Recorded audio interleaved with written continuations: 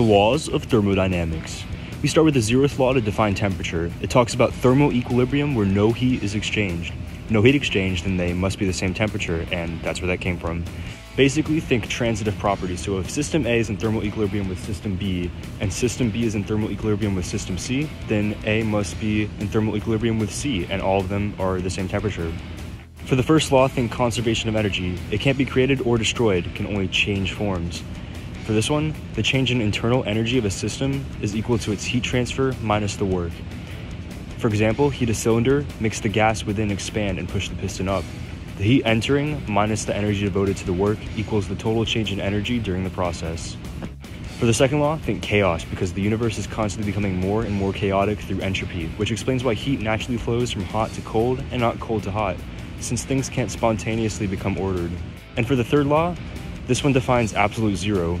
Basically, at absolute zero, there's no change in entropy, so no increase in disorder. And for pure crystals with no defects, its entropy becomes zero.